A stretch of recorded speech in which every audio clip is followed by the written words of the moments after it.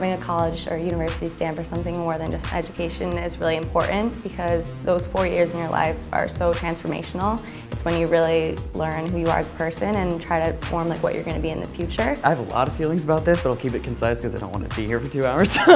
You can incorporate like creativity. It's not just about, knowledge. Everything that comes into like being a community essentially, other than just an academic classroom, I feel like that should be a basis. I know a lot of my friends walked out of there saying, I did more community service here than I ever did or ever thought I would do. And when you have that kind of culture, I definitely think it makes a difference. It's not a reason why you pay tuition to anyone's school, but I think it helps. It makes you feel comfortable about where you're going.